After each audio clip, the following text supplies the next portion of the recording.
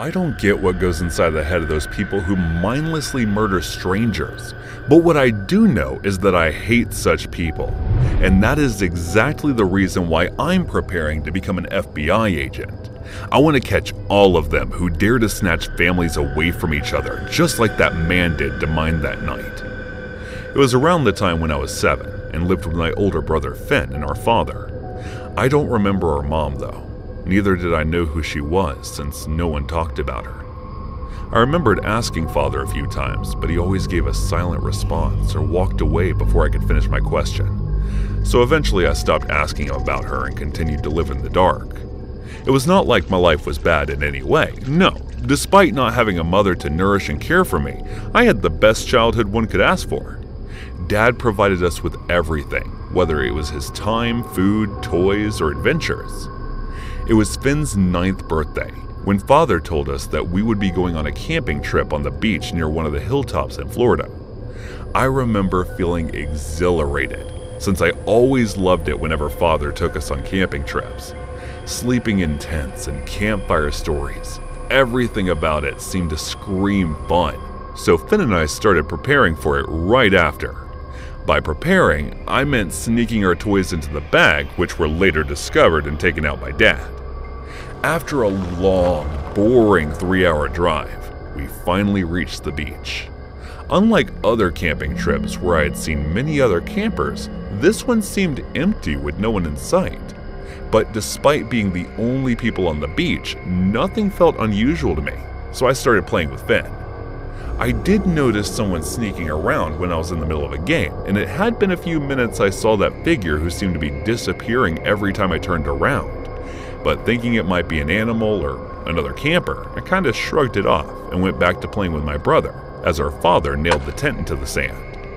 A few minutes after setting up the tent and starting the campfire, I saw a man who seemed to be around in his late 20s or early 30s walking in our direction. He was carrying an extremely dirty-looking bag, which made it look like he must be hiking for days. Noticing my constant glance on him, he gave me a smile that showed his crooked teeth and walked directly to my father. He asked if he could get some water as he scanned him head to toe as if he was trying to figure out something. Although I was small at the time, I still could sense there was something off about this guy. I don't know if it was some sixth sense going off or something, but I didn't like it. So I rushed to my father and hid behind him. The man's expression flickered for a second at my action, but he went back to showing his crooked smile. Father asked the man to wait for a few minutes and went inside the tent, where he had put his bags to bring out a water bottle. Finn and I followed him inside when he whispered to us, "If anything goes wrong, you run to the east side of the beach and get help." I didn't understand why he said that at the time, but I figured he must be thinking the same thing as me, maybe a bit ahead of us. I remember him calling someone and whispering something that I don't remember at the time before heading out of the tent.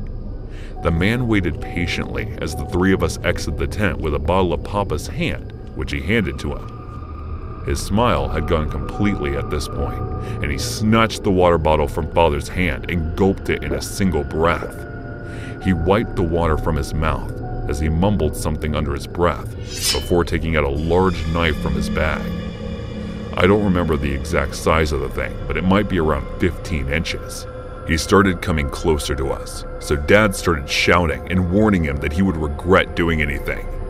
The man started to give a hysterical laugh, and even at that age, I could recognize the malice in his eyes, which was frightening. I remember that my brother and I started crying and shaking as we were utterly horrified by the situation. In front of our father, who had probably never even harmed a fly, he looked too big, so I started imagining the worst. I remember Father pushing me aside as the guy lunged towards us, and before he could protect Finn, the man had gotten a hold of him. "Put the boy down and deal with me, okay?" he said in a slow voice, trying to reason with the madman. "Shut up! Don't tell me what to do or I'll kill the kid!" The man shouted, which made us cry even louder. "Okay, fine, I won't say anything. Just tell me what you want," Father said in the same slow voice while putting both of his hands in the air. He turned to look at me and signaled something which I couldn't understand. "I want you to come closer," the man said in a demanding voice. "What?" father asked in confusion. "Don't make me repeat myself, you shithead!" The man shouted again while piercing the knife on Finn's neck, which made a small cut. Father panicked and walked towards him, but as he did, the man stabbed him in the chest. And the only sound that escaped his throat, along with a painful groan, was, "Gwen, run." I screamed and ran as if I was waiting for his command, my snot and tears all over my face along with the hiccups that started to follow the flow of my crying sounds. I could still hear the painful screams of Finn and Father. The man was probably stabbing them, and I was going to be next after he was done with them. As I was running with my weak and small legs in the direction Father had instructed me, I bumped into someone on my way. I remembered looking up and watching two men in police uniforms who had just come out of their car after watching me run. "My father, Finn," I said along with hiccups, wiping my snot and tears. One of the policemen took me in the car, while the other went to where our tent was. I don't remember if they found the vicious man or not, but what I do remember is that they asked me if there was someone I could contact to inform them about my family. Later that day, when I was at the police station, Grandma came to pick me up, and her eyes were filled with tears. She embraced me in her arms while constantly saying, along with her apologies and muffled cries, "You poor thing." The very three words that have become triggers for my trauma.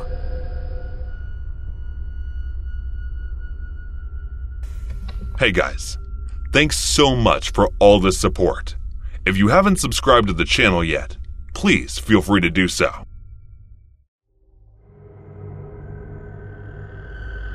There are pretty disturbing posts and stories you come across while going through 4chan that is too much to handle for those who are weak-hearted.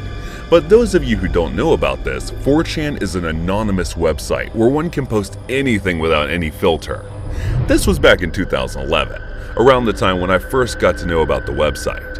I was still in high school and a pretty naive kid who used to follow what other most popular kids used to do. The reason was that I was always in a world of my own, watching movies like a high school nerd, suddenly getting popular and started hanging out with the cool kids, eventually ending up with the most gorgeous girl in the entire movie. What I didn't know at the time was that sometimes real life can be scarier than a movie. Looking at how kids in my school were always on their phones doing nothing, I started doing the same. It was the time when I started going through 4chan just to keep myself busy. But as time passed, I somehow started to become addicted to the website, since it always had something new and interesting. I never actually posted anything or talked with anyone. I was more of an observer or whatever entrancing things were going on the forum.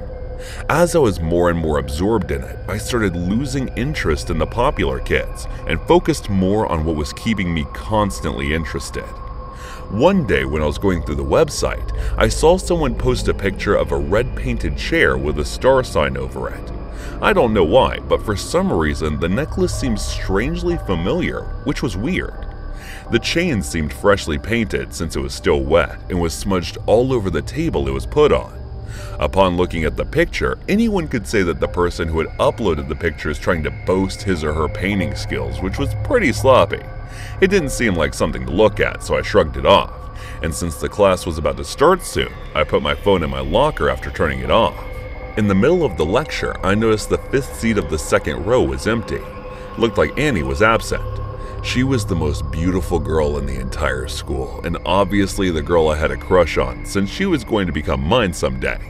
I was pretty disappointed that she was absent, as sneaking glances during the lectures had become my favorite hobby. She was always accompanied by her best friend Elizabeth, who was the second most beautiful girl, probably playing the role of the second female lead in our story. The girl who always fell in love with the main lead, but due to my heart belonging to Annie, she would have to be disappointed in the end. The lecture ended when I was lost in my imagination, and since I wasn't able to pay attention to it, I was going to have to go to the library to give an extra hour to cover up the lesson. The remaining lectures went by just as normally as they always have been, and once I was done with the class, I went straight to the library. Looking at the number of students in our school, it was quite big, It didn't lack any facilities either. It had a cafeteria that served good food, multiple playgrounds, and music rooms. But what I loved the most were the two libraries. Most of the students used to go to the big library in the main building, while the second library, which was smaller in comparison, and being in the east building, was not so popular despite being peaceful. It was because the east building was a bit far, and only a few classes used to be held there in rare cases. Rumors among students said that there were ghosts in that building, but they were all false since I always used to go to that library and study till late. Since the library was on the third floor and the elevator not working as usual, I started walking up the stairs when I heard faint whispers coming from the last classroom in the left corridor.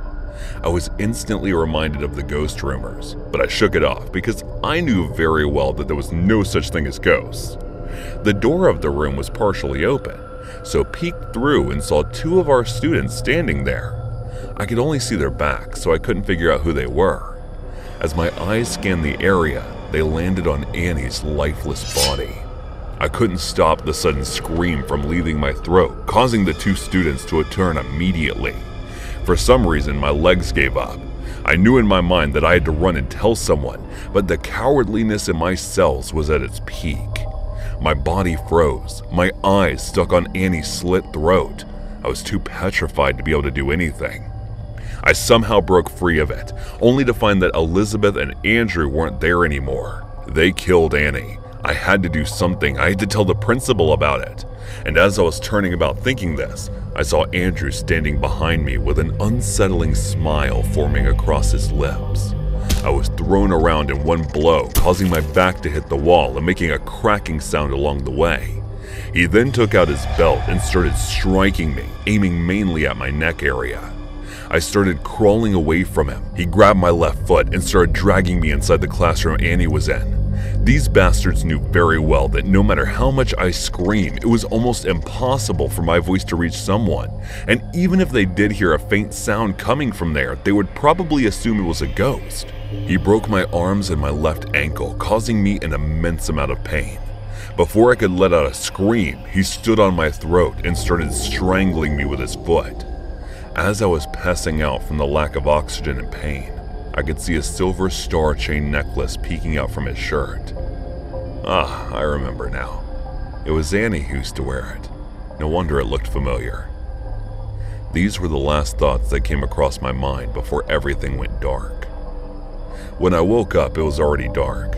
I painfully managed to turn my face around only to find Annie's body missing. Guess they might have taken it. They must have thought I was dead, that's why they left me here. Hiding two dead bodies on the same day must have been too much for them, so they cleared the one that had the possibility of rotting. Everything was broken in my body, so getting up was extremely painful. I don't know how I managed to gather so much courage, but I still managed to do it, and dragging myself out of the school to the hospital that was a few blocks away from there. Watching me walk into the hospital building in such a condition, the nurse preset there rushes to my side and took me to the emergency room. When the doctor asked me who did it, I opened my mouth to tell him. I realized I was unable to speak, since that monster stood on my throat and strangled me with full force. Don't worry, it'll take some time, but it will heal. Take some rest till now. I watched his back as he walked away after saying that. A clump of tears formed in my throat with the helplessness I was feeling. With every single hit he had given me, it was like I was forcibly shaken away from my dream to my senses. Reality is truly scarier than a movie.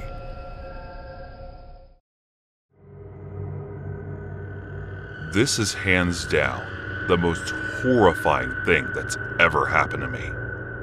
I still don't have any answers as to why it happened either, and I probably never will.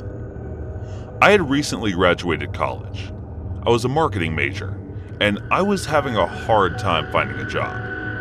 I didn't have anything lined up for me right after I graduated like some of my peers. So, I did what most people do, and moved back in with my parents. Not gonna lie, it was pretty weird moving back in after having been away for so long. For as long as I can remember, it was just me and my dog. And now I was living with my mom and dad again. It sucked. I normally don't talk about this very much, but when I was younger, I had a natural intuition that most people don't have. I had some kind of ability to speak to ghosts, or at the very least, to see them. I was that kid that always was talking to the wall and claimed to be talking to a ghost. I had no idea why I had this ability, but I knew that I did, and remember genuinely feeling a sense and making a connection with it. I always had to make some kind of spiritual or emotional connection with it before I was able to communicate with it. It's really weird to explain, but I can still do it. The ability never went away. It's a little more difficult now, but so I became very interested in it, especially towards the end of my college career. I spent many nights meditating and trying to form connections with spirits around me. So here's the thing. My parents had actually moved when I was in college. I never really felt a strong connection to their new home. Honestly, I didn't really like it, and I had never spent more than a couple of nights there. Even during the summer, I would stay at my apartment in the city only because, well, why not?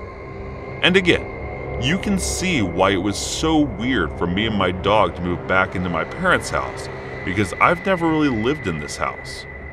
It's not that it was particularly negative or anything, but anyone who is in tune with their mind and body and moves around a lot will remember that it is distressing. Even if there's nothing problematic about it, you can be 100% financially, spiritually, physically secure and fine in every aspect of your life. Moving into a new home will invariably cause some distress. That was one Friday night when my parents had gone out for dinner. They wanted to have a night away from all the regular worries of day-to-day life. I had two other brothers, and they're both in high school, so you can understand what my parents who need a break. My brother being my brothers both went out to sleep over to friends' house. They only had a year between them, so they hung out in the same friend group. And they all had this weird thing where they would sleep over at each other's houses and just play video games all night. That's left me and my dog, Dory, and home alone, until my parents got home at least. And I remember feeling really freaked out. Not in a crazy way or anything, but something just felt off. Like there was something in the air. It was really hard to explain. I remember being in my room reading an article on the best ways to get a job. It was about 9 o'clock at night. My parents probably wouldn't be home until about 11 or 12. I remember being really into this one article. I was taking notes on things that I could do to improve my resume. And then I heard it. My dog needs one really weird noise. It was almost like a bark, but also a whimper. I knew something was wrong because he very rarely made noises. I rushed downstairs to see what was going on. He was sitting there, perfectly fine, as if nothing had happened. And this was extremely unusual. I looked around the house frantically. He had food. He'd just gone to the bathroom, and nothing around the house seemed to be out of place. I chalked up to him not liking being at my parents' house. It sounded rational enough. I made my way back upstairs to get back into the job hunting grind. And then I heard the very same noise again, maybe 15 minutes later. And this time, it really unnerved me. This was very out of behavior for my dog, and I had an odd sense of impending doom. I ran downstairs and looked around for a minute there. I didn't even see my dog. I didn't know where he was. I called out the Dory, but he didn't answer. Then I made the worst discovery of my entire existence. I realized that my dog was dead. He was just lying on the floor, motionless. It was so weird because he was only about 2 or 3 years old. I closely examined his body and didn't appear as if he had even been in a fight or a struggle of some kind. No blood, no bruises, no puncture wounds. It was as if he had just laid down to take a nap and died. I remember feeling really sad. That sense of fear and adrenaline never went away though. I waited for my parents to get home. I was really psyched out, and I didn't know what else I could even do. I felt like calling the police was a bit too extreme, and I didn't want to be the college graduate turned adult who moves back in with their parents for a week and needs them to rush home because he's scared. And this all happened a while back. I still can't explain how my dog died. I ended up landing a job a couple of days later in a nearby city, and I was really happy to have been moved out of that house. It freaked me out pretty bad. And after an incident like that, my parents can visit me any time in the future.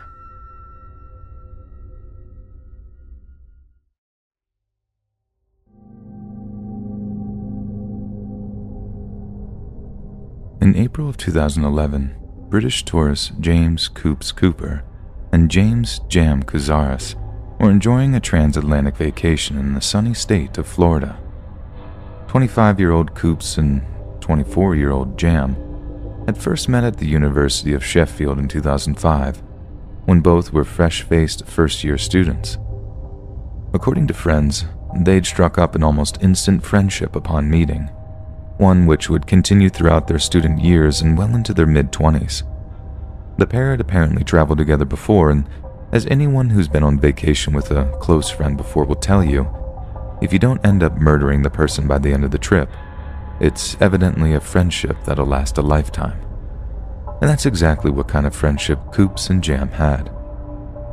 Most of the nights they spent in Florida, Jam and Coops whiled away the midnight hours by drinking beers, munching down the exquisite seafood of Sarasota, and generally being typically British in a place that defines the United States in so many different ways. The night of April 15th was no different, and as the late night ticked over into the early morning, Jam and Coops decided they better call it a night.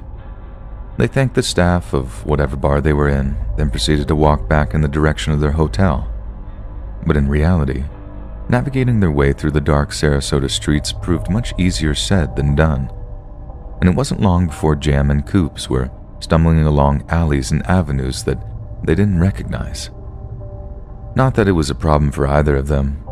Witnesses say that they were laughing and joking as they walked, spirits high due to the fine weather and strong alcohol.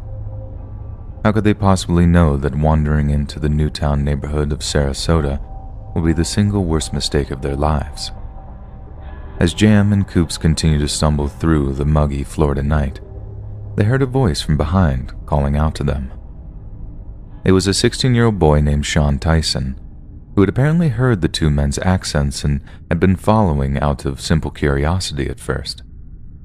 But Tyson's intentions had quickly shifted from a harmless curiosity to those of an opportunistic predator.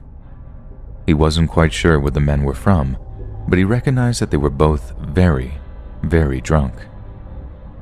Despite just being 16 years old, Sean was an experienced stick-up artist and often carried a .22 revolver for the explicit purpose of relieving the unwary of their valuables. Some of his neighbors even said he was fond of firing off rounds into the air as a way of both celebrating and intimidating. Upon seeing the young man, it's entirely possible that the drunk and jolly Coop and James would have thought they'd simply made a new friend, a new traveling companion, and someone that could possibly point them in the direction of their motel. But Sean Tyson didn't want any new friends. He wanted their money, and he wasn't shy about letting them know it.